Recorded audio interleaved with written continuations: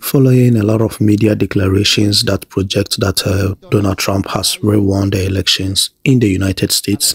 This is what Sammy Gyamfi had to post on his page. He posted this particular prophet who was declaring Trump becoming president again, as well as also declaring that Mahama will become the president.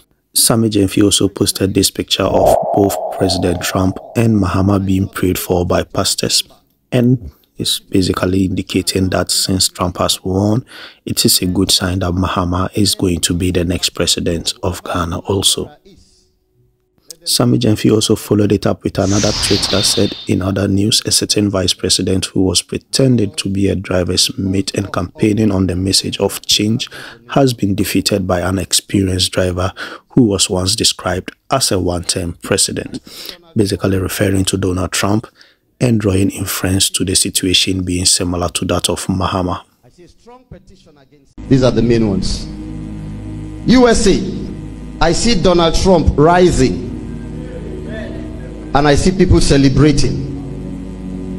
I see a strong petition against him, but it will not stand.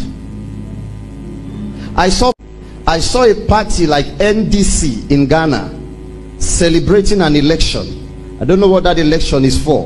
And I saw the date 10th of December 2024. I saw an announcement being made. 10th of December, NDC party, whoever their flag bearer is, let them just pray and walk well. There is light at the end of the tunnel for them. And God will cause us all to enjoy peace across the nations of the world. Somebody